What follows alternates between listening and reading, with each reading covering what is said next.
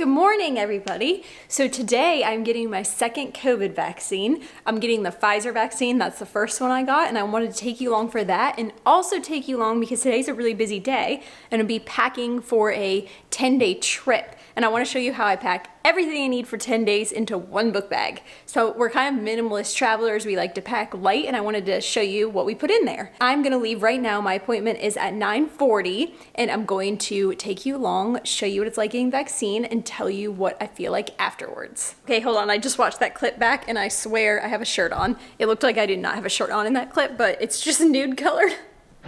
I'm walking inside and I'm trying to decide if I should get it in the arm I got it in last time or in the other arm. And I'm leaning towards the other arm. I don't know why. I feel like you should just alternate, but I don't know. I'm gonna ask them what other people have been doing and we'll see.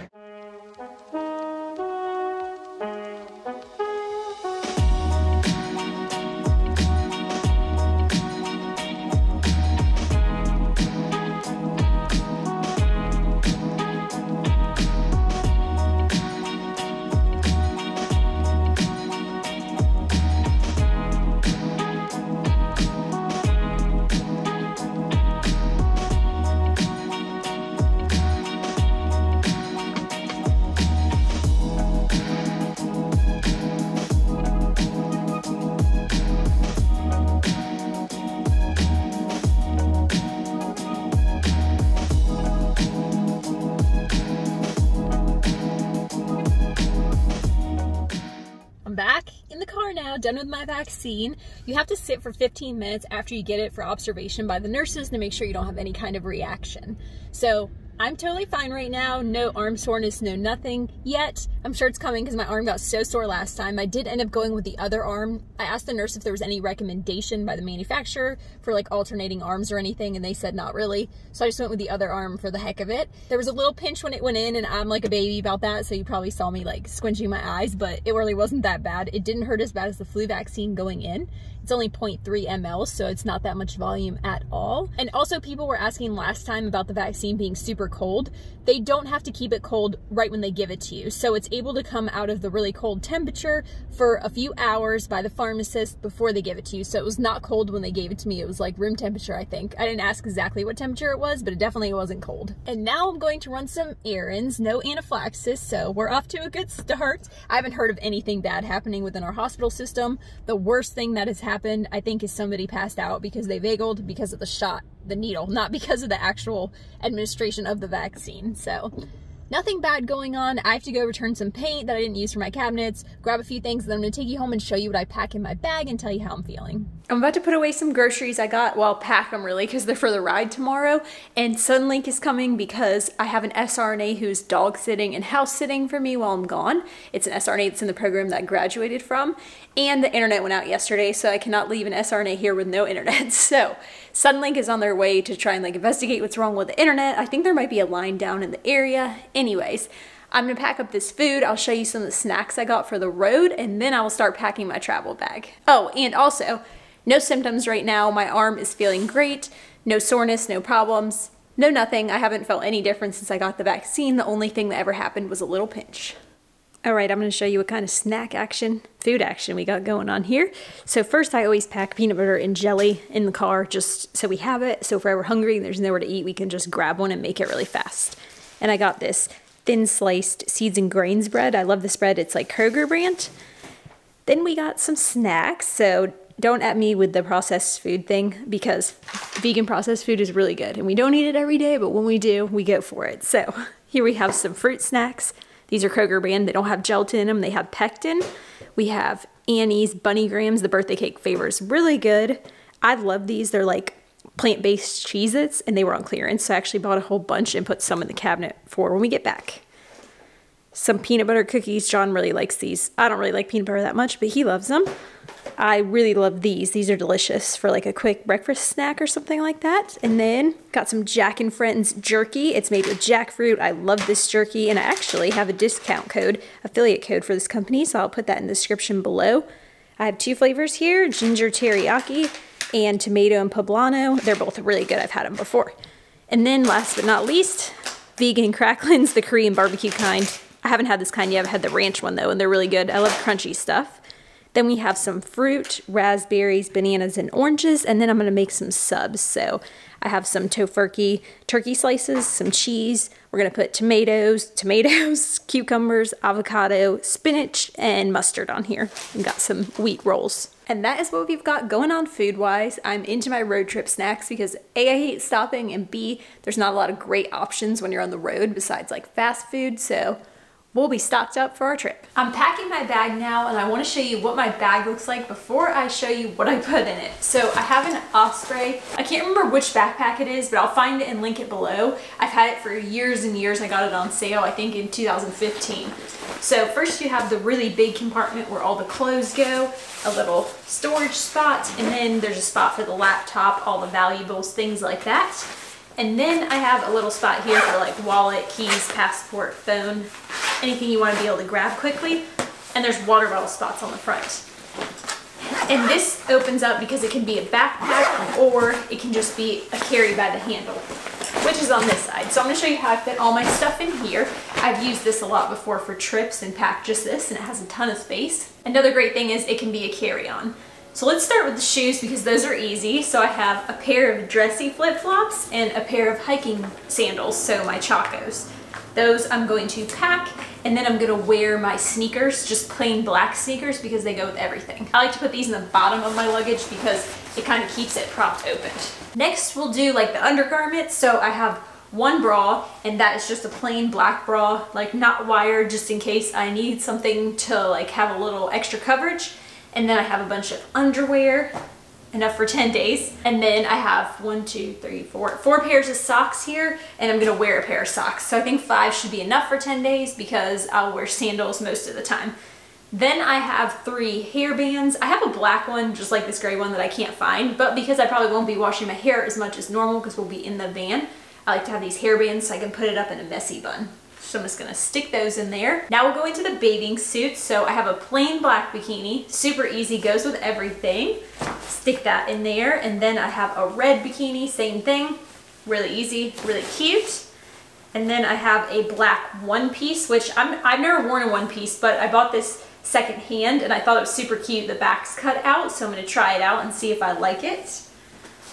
And then I'm trying to decide if I'm gonna bring this last one or not. This is from Target, it's like really old, so I'm gonna actually leave this right here until the end and then I'll make a decision. We're about to move on to the bottoms. I'm just pulling the shorts out. Okay, so I'll show you my pants first. So I have 2 pairs of workout pants in case we get a little workout in.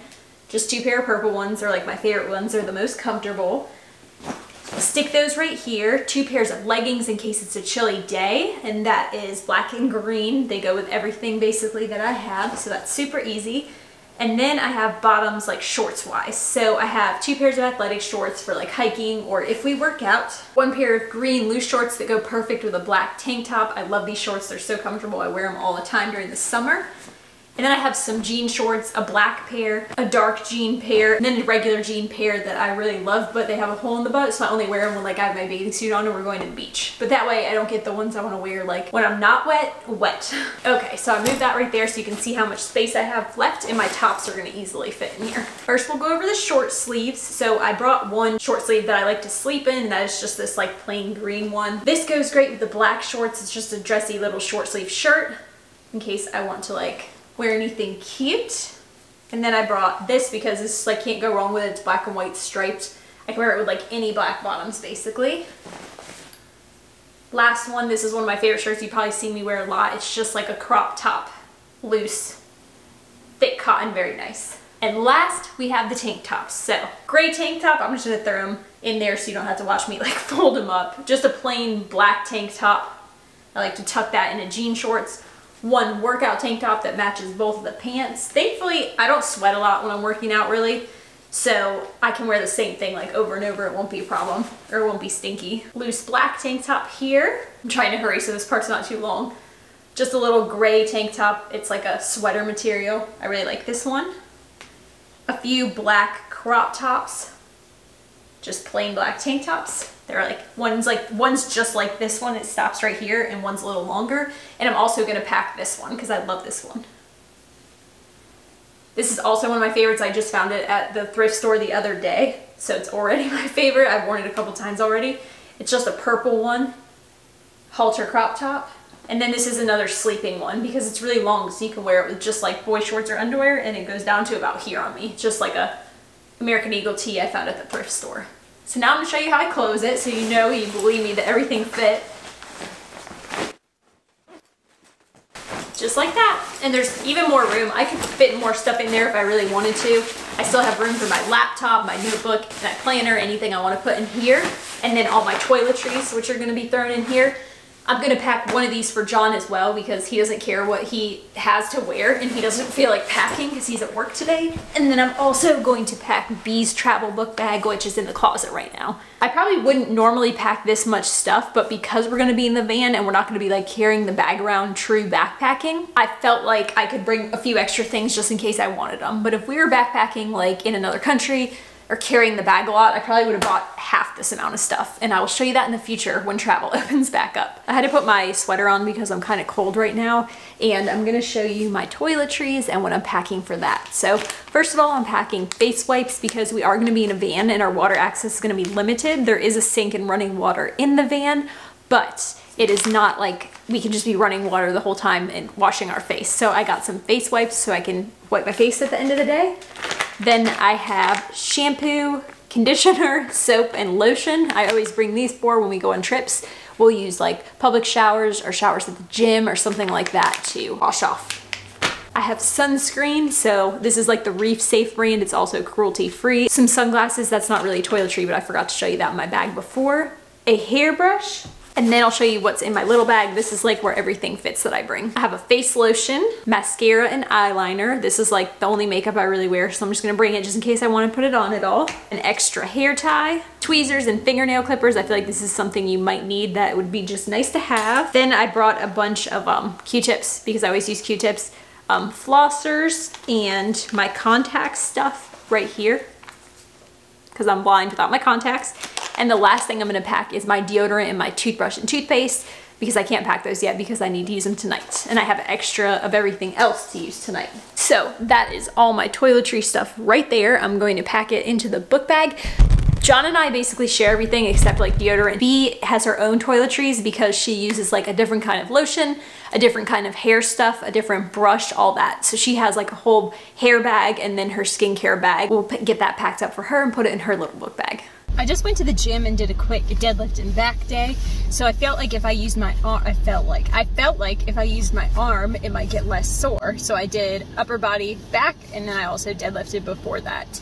Now I'm going to pick up B. I was thinking I didn't tell you guys where we're going. I don't know how I made it through this whole vlog so far without telling you where. So we are renting a camper van in Asheville, North Carolina. More on that to come in the travel vlogs. And we are going on a 10-day road trip, actually 11-day road trip, testing out van life. If you've been following me for a while, you know I've been trying to talk John into moving into a van, but he's not super into the idea. He likes to travel in one, but not to live in one, so we're gonna test it out.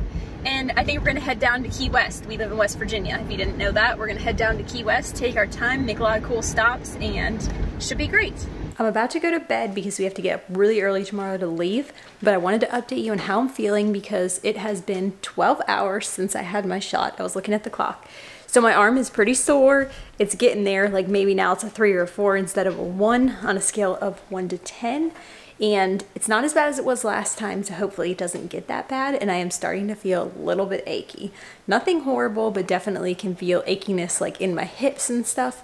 But we'll see what I feel like when I wake up tomorrow morning. I'm hoping I sleep through like the worst part of it. I won't end this vlog right now because I want to update you one more time in the morning, let you know how I'm feeling. But for now, good night. We are officially on the road in our van. I wanted to update you guys really fast on my COVID vaccine after effects. So my arm is way less sore than my first COVID vaccine, and I think that's because I got it in my dominant arm and I've been moving it a lot more. I did have some body aches, but they're not really bad. They are not as bad as the first one, which is weird because they said all the symptoms would be worse with the second one. But I've kind of had the opposite experience. I have been a little fatigued. I don't know if I'm tired because I just switched off night shift. The past 3 days I was working night shift, so that might be why, or it's from the vaccine. But other than that, I feel great. My body aches are mostly like in my hips and my legs, but they're almost gone now. I'm about 36 hours post-vaccine, so I feel like this could be the last update because my arm is less sore than when I got the flu shot right now, and my body aches are almost gone. So I'm feeling pretty good about that. We are currently somewhere in South Carolina on our way to Georgia, and follow along for our travel vlogs after I post this video. Thank you guys so much for watching this video. I hope you enjoyed watching my COVID vaccine and me talking about it, and also me packing my stuff into one bag. I will link COVID research in the description below, as always, so that you guys can do your own research. It will be scholarly literature, peer-reviewed articles, so feel free to take a look at those. If you have any questions, leave them below. Have a great week, and I will see you next week, maybe before that.